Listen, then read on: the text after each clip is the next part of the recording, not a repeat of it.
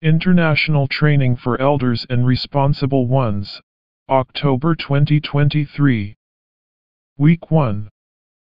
Day 2. Outline. Roman number 2.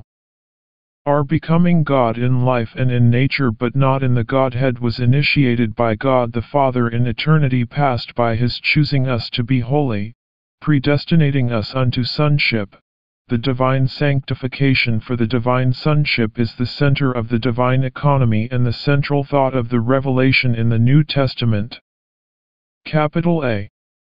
To be sanctified is to be made holy, which is to be separated unto God and saturated with God as the Holy One, the one who is different, distinct, from everything that is common. Capital B. He chose us in Christ before the foundation of the world to be holy in order for us to become God in nature. God is the only one who is holy. For us to be holy we need God in His holy nature dispensed into us, and this holy nature becomes the holy element with which the Holy Spirit sanctifies us.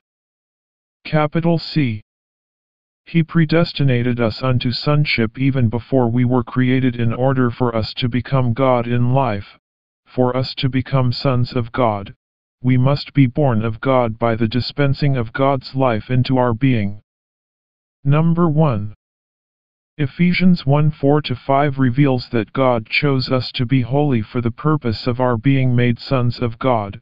To be made holy is the process, the procedure, whereas to be sons of God is the aim, the goal, so that our whole being, including our body, may be sonized by God. This is the end of today's outline.